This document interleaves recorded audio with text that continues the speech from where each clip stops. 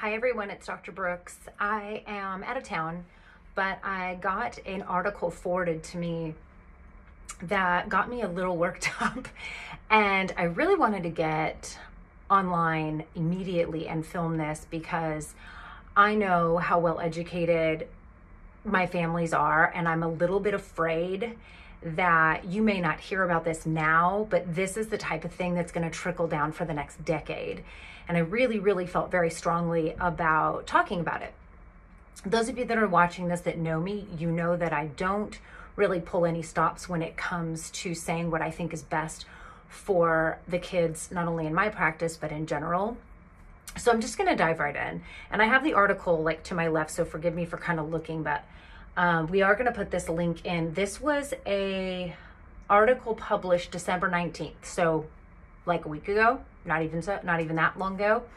The title is "The American Academy of Pediatrics Warns Against Elimination Diets for the Treatment of Autism."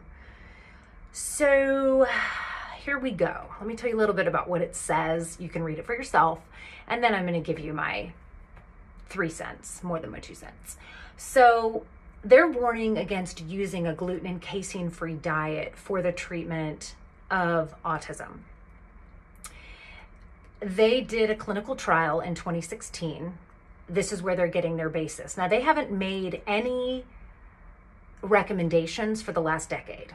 None, zero, zilch, which is why when you go to your pediatricians, they don't talk about diet, because we are all supposed to be following the American Academy of Pediatrics. No matter if you're an MD, DC, DO, NP, RN, doesn't matter, okay? They're sort of the quintessential boss of us, right? They're telling us this is what's right, this is what's wrong, this is what's research-based, yada, yada, yada. Now, again, in clinical practice, as a physician, no matter what your specialty is, no matter what your background is, you got to take what makes sense and throw away the rest, okay? But there are pediatricians out there, and I know some of you have been through this, that they only do what's been recommended by the AAP, and they don't do anything else, okay? So this is why I'm telling you this, because this is what they're going to tell you when you say, my child's on a gluten and casein-free diet and it's benefited us greatly. They're going to say, well, there's no research to, okay? So this is why I'm giving you, this information. So they did a clinical study in 2016. They found that the elimination diet did not have any effect on child autism symptoms. They advised parents only to use research-based interventions and treatments. Let me start there. First of all, there's 30 years of research on gastrointestinal issues in children with autism. We also have tons of separate research on glutamorphin, casomorphin, how irritating it is to the stomach, how irritating it is to the digestive tract, how our food sourcing and our digestive systems and our genetics all play a role in our gut health, and why we are seeing an increase in problems, not just with kids, but with us as adults, Crohn's disease, IBS, blah, blah, blah, you name it, right? The apple doesn't fall far from the tree. So when they say it did not have an effect on child autism treatment, makes me want, it really, first of all, it infuriates me, if you can't really tell by, like, my cheeks are red just talking about it. It infuriates me because it's not true. So here's what's funny. When you read further in the article, it basically, it defines what gluten and casein are, and they literally name like 5 things in each category. So that's my first question, AAP. What did you tell them was gluten and casein free? Do you know? Did you actually give them a list? Did you actually help them with diet recommendations? Did you give them lists of foods that were okay, foods that are not okay? Did they actually follow the diet? 70% plus of my parents in 13 years of practice have found the diet to be noticeably helpful. Okay, before supplements even start, we do diet changes. Noticeably, 70%. They're basically saying that it didn't have any effect, which tells me the diet wasn't done right.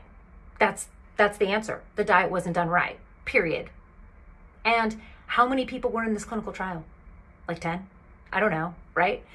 30% of my families will say, we didn't really notice a difference with the diet. Right? Not 100%, okay? But statistically, very strong.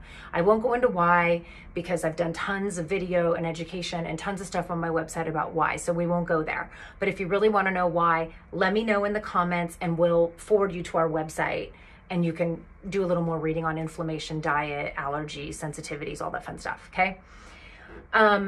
So that's the first thing. They didn't give proper direction. That's what I'm thinking. It's impossible that they came up with that conclusion. And then they give this statistic. This is what kills me. So anywhere from 23% to 70% of children with autism suffer from various gastrointestinal issues, which may explain why elimination diets like a GFCF diet became so popular as alternative therapy. Okay, so if 70%, I'm going to go with 100. 100. Again, can't go into why and how, but again, leave it in the comments and we'll forward you the right info. 100% of kids on the spectrum have gastrointestinal issues, either when they walk into my office or a history of. All, 100%. So how can an elimination diet of two of the most inflammatory proteins to almost all of us, if not one or both, not be beneficial?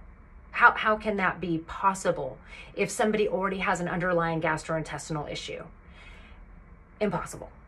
Okay, then the article goes into explaining what gluten and casein is, and like I said, it's pretty weak as to what they're telling. So I'm thinking that if they didn't give proper direction, which is sort of the mantra of life for why people aren't getting proper guidance and help, and in turn not getting any results, because you can't fix stupid, okay? Like the doctors that maybe you're going to.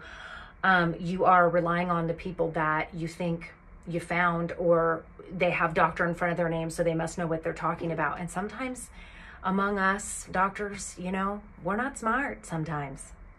We don't get the right information sometimes. We give improper direction sometimes.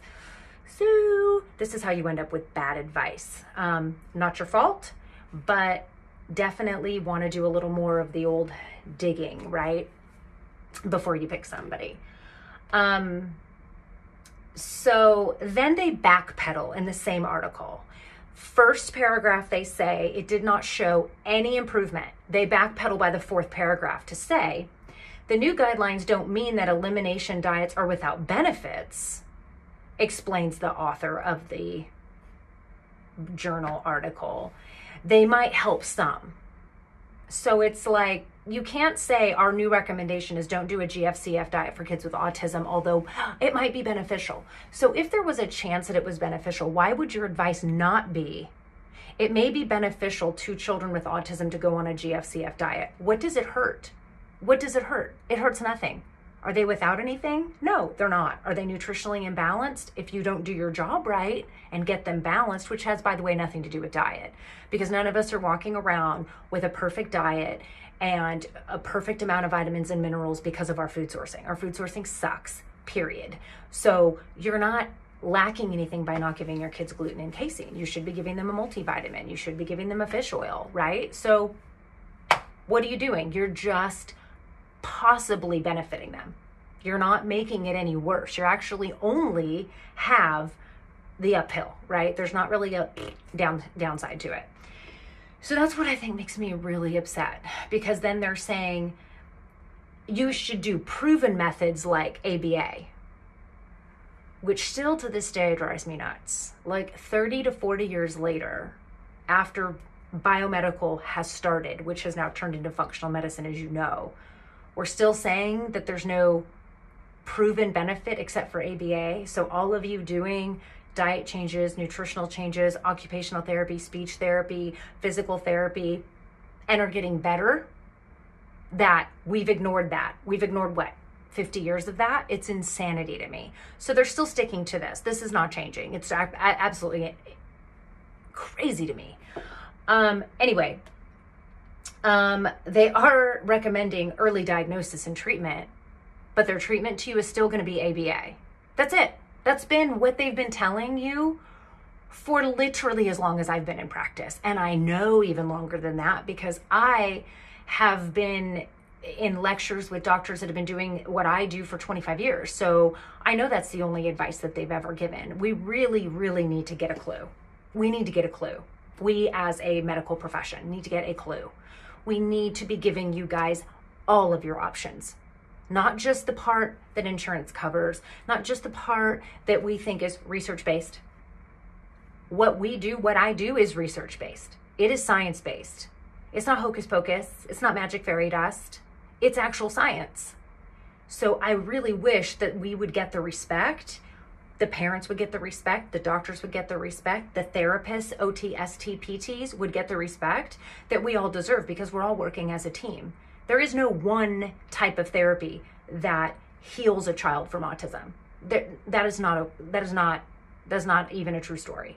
And when you're reading that stuff online and when parents bring this up to me, and by the way, I'm thankful that they do so that I can actually give them the reality, that's not true. It's not one thing that gets a kid well. It's impossible. You might be reading that online. You might be reading that on a mom's group. You might be reading that on a blog. But you know what they're doing? They're attributing their healing to something and then leaving out all the other stuff. All the stuff matters. All of it matters. Diet matters. Supplement matters. Proper testing matters.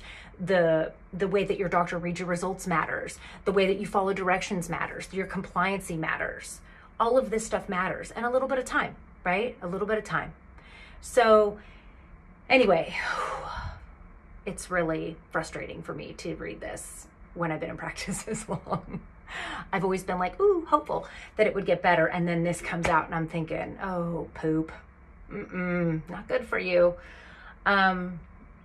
So they're still going with a 1 in 59 American children have been diagnosed with autism, which I think actually, they're always behind. You know that. They're behind in like literal reality. I'm going to say it's probably somewhere in the 30s. It's pretty predominant. And diet and nutrition and what we put in our mouth is essential to how we survive. So anyway, read the article, make your comments. Please, please pass it on with a warning to your friends. Please don't just listen to one of your pediatricians that basically just repeats this article. And they're doing the best that they can, and they really are following the recommendations they should be. I'm not saying that they're not, okay? Your pediatrician's doing the right thing by telling you. The guideline says they're correct. That's what the guideline says. The guideline isn't correct. It's just not correct. They don't talk about the clinical study or the clinical trial. They also, based on this article, aren't even giving all of what includes gluten and casein. So I'm thinking the advice given wasn't actually right. I'm thinking that if in fact none of the people in that trial got benefit, they were not doing the diet correctly, because that's just how it works, right? You don't follow directions, you don't get a result. Pretty easy. Anyway, I love you guys so much. We'll leave the link below, and I appreciate you listening. Love y'all. Bye.